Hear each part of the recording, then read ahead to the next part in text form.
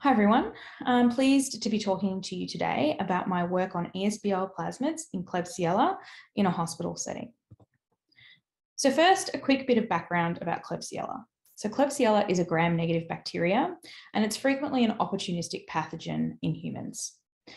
Now, there are many different Klebsiella species, as we can see from the phylogenetic tree on the right. However, species that fall within the Klebsiella pneumoniae species complex, which are the 7 species shown in the box, are the most common in humans. And species within the Klebsiella pneumoniae species complex are often multi-drug resistant when we find them in hospitals. And third-generation cephalosporin resistance is becoming a real problem here in Australia, and that's usually mediated by the carriage of extended spectrum beta-lactamases, or ESBLs, in Klebsiella, which are frequently found on plasmids. So we've already done quite a bit of work looking at Klebsiella diversity and strain transmission in our hospital. So in 2013 to 2014, we had a 1-year study called CASPER. And in this study, all patients in the ICU were screened for carriage of Klebsiella. And we also collected all Klebsiella infection isolates hospital-wide. Overall, we had 440 genomes that came out of the study. And these genomes were all sequenced using the Illumina platform to generate short reads. And at the time, one of the PhD students in our group, Claire Gorry, worked on this data. And she spent quite a lot of time understanding the strain transmission dynamics, which you can find in these 3 papers here. And so one of the main findings that Claire had was that isolates that we were pulling from the hospital called Klebsiella pneumoniae actually belonged to 3 different species, all of which are in the Klebsiella pneumoniae species complex. And these isolates were incredibly diverse. We did, however, see some instances of strain transmission, and these are the lineages or sequence types highlighted in blue. But as I said, Claire mostly focused on what was happening at a strain level in this population, and she didn't look too deeply into the plasmids. And we know that when it comes to the movement of antibiotic resistance, that strain transmission isn't the whole story.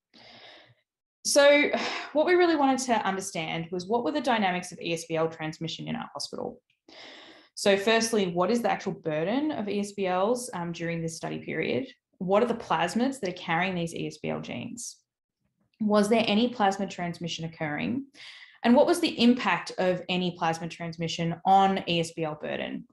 And so we used a combination of Illumina and nanopore sequencing to answer this question. So we took our 440 genomes, and the first thing we did is we de-replicated them so that we only had 1 genome per episode. So that made sure we had a unique genome per patient and per body site to remove any duplicates. And so here is a bar chart showing you the total number of episodes per month of the study, broken down by whether the isolate was a carriage isolate or an infection isolate. And when we screened the Illumina data for ESBL genes, we found that 18% of our genomes had an acquired ESBL gene. And by far the most common ESBL gene was CTXM15. So then, to get at what plasmids were carrying these ESBL genes, we then went and did an additional round of sequencing where we selected genomes to do nanopore sequencing on. And the way we selected genomes is we made sure that we were going to have at least 1 completed genome per species, sequence type, and ESBL gene combination. So once we had our completed genomes, then what we wanted to do was to find similar plasmids. So the first thing we did is we separated our genomes out into what specific ESBL gene they carried. And then we took the plasmids that carried the same ESBL gene and we compared them all in a pairwise fashion. And so here I have an example of 2 CTXM15 plasmids. And the first comparison that we would do for each pair was to compare their nucleotide sequences. And we would then get a nucleotide similarity score, which fell between 0 and 1, 1 being identical and 0 being not the same at all. And so in this toy example here, we can see our nucleotide sequences are pretty similar. We have a score of 0.98. The next thing we did is we wanted to check how similar the gene content was. So to do this, for each pair of plasmids, we worked out which genes were homologous, and homologous genes got the same gene symbol, which is what I'm showing here. And then we calculated, out of all the possible gene symbols across these 2 plasmids, how many did they have in common? And that gave us our gene similarity score. And for this example here, the gene similarity score for these 2 plasmids is 0.8. And then the final thing that we did is we had a look at the order of genes. So if we took these two plasmids and we had the sequence start in the same location, how many of the genes were not just the same, but also in the same order. And so this is what I'm sort of demonstrating here. We have our two plasmids, and the gene symbols are pretty much all in the same order, except for the middle-ish genes, gene 4 and gene 10.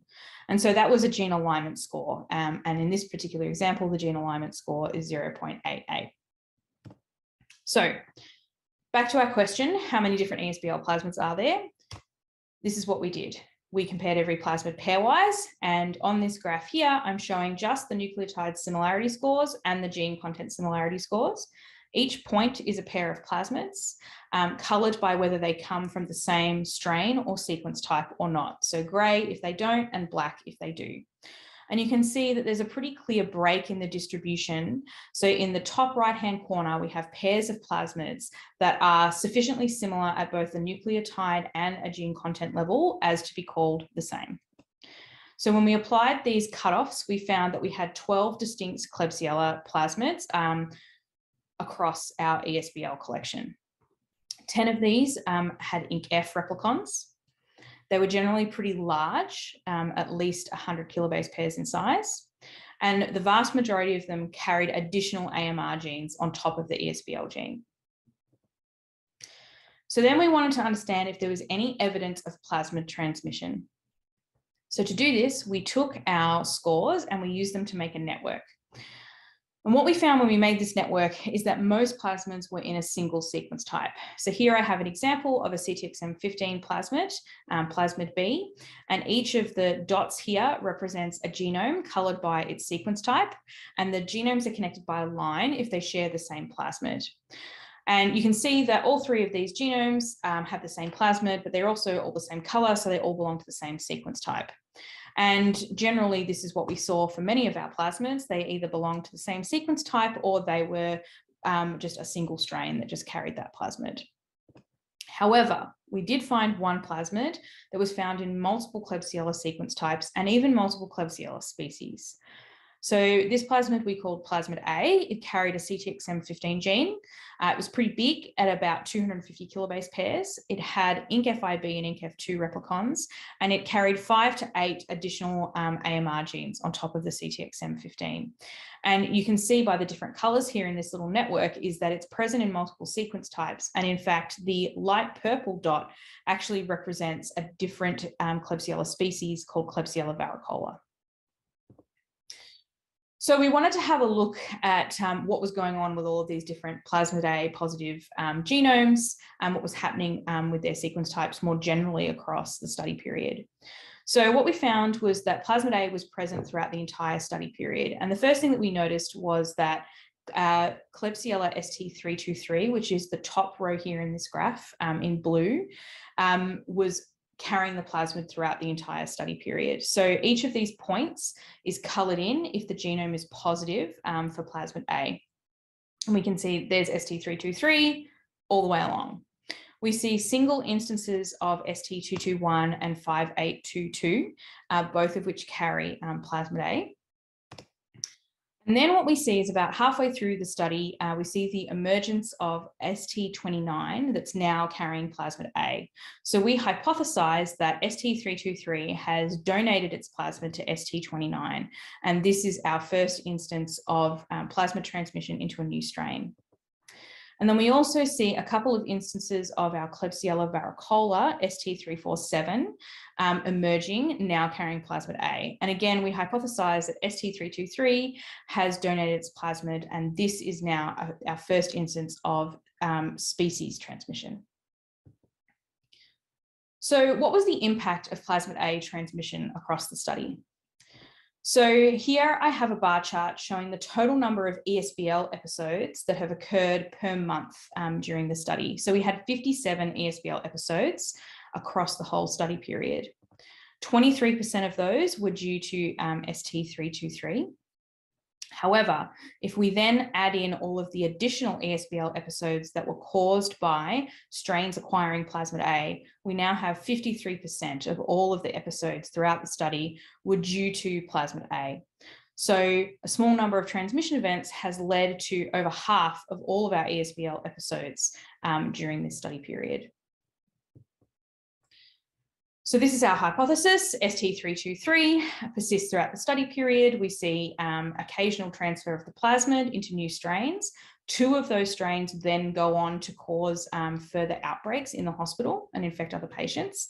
And we wanted to know if any of these newly resistant strains persisted beyond the end of our study. So we had a collection of all Klebsiella infection isolates from the same hospital that spanned from 2017 until 2020. So we had a look in these isolates to see if we could find Plasmidae. And this is what we found. So here again, I'm showing each bar is showing the total number of ESBL episodes per month from 2017 through to 2020.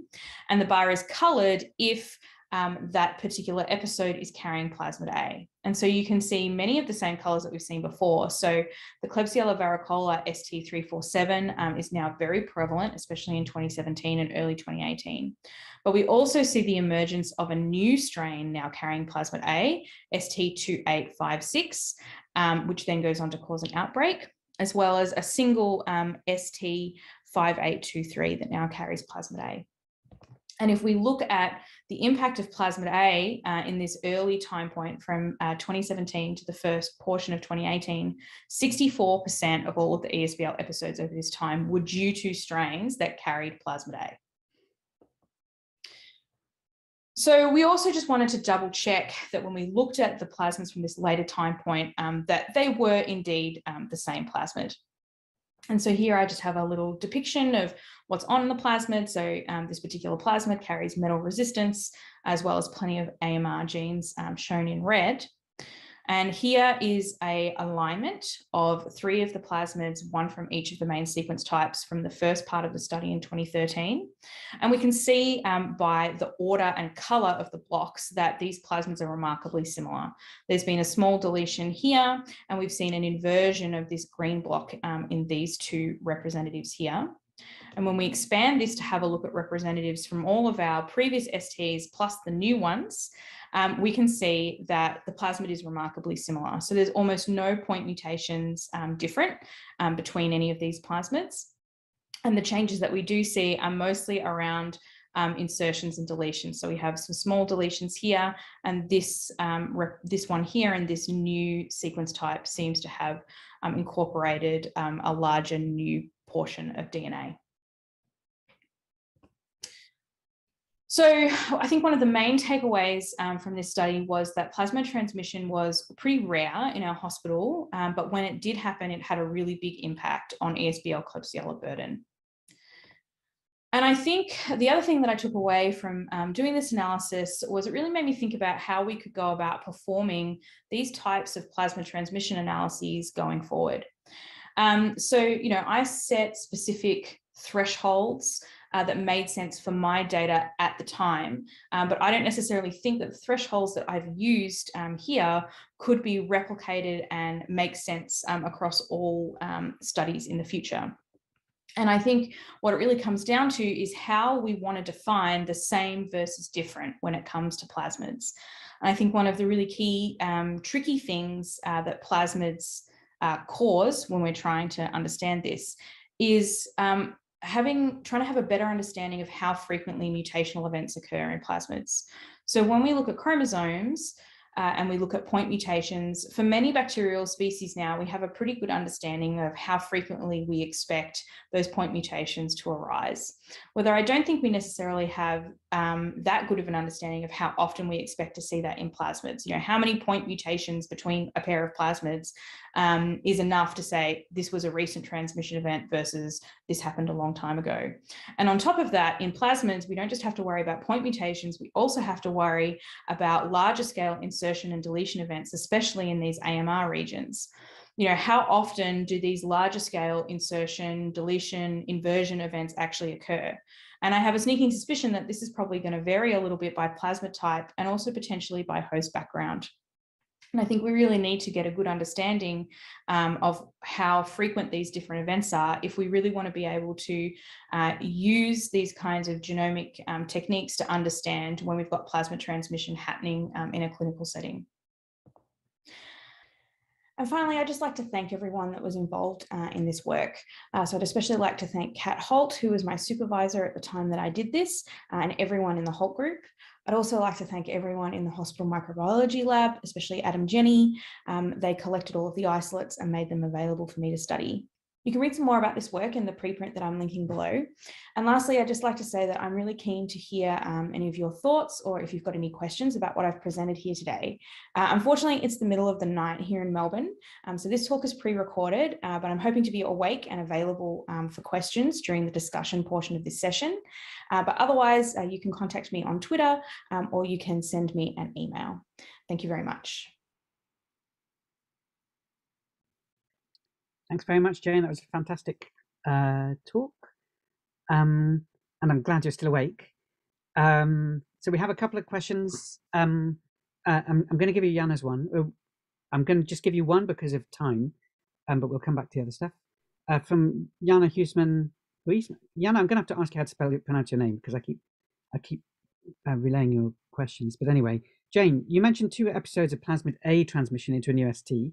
In one case, in green, you first find the ST without the plasmid and later with.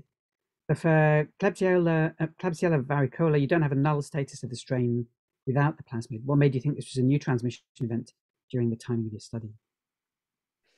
Yeah, this is a really good question. Look, it's just a hypothesis. It's really hard for us to pin down exactly when the transmission events happened. It's not published, unfortunately, this information, but we do know that ST323 had been circulating in Melbourne for a while, not just in our hospital, but also in other hospitals. So we do still think that ST323 is the donor strain. Whether that plasma transmission event happened in our hospital or in another hospital in Melbourne, we don't know the answer to that, but it's our best guess. Great, thank you. Yeah, Jana, any follow up on that? I'll let you type. Jane, that was brilliant. I have questions which I'll save for later. And I don't know how much of the rest of the session you intend on staying up for. Yeah, I'm hoping to stay for the discussion section after the following talk. Okay, and then go to bed. Thank you very much. Okay, so let's move on to the next talk from Rob Moran. This is high resolution sequence annotation and comparative analyses as the foundations for plasmid surveillance. Rob, do we have you online? Hey, yeah, here I am. Let's see if I can screen share.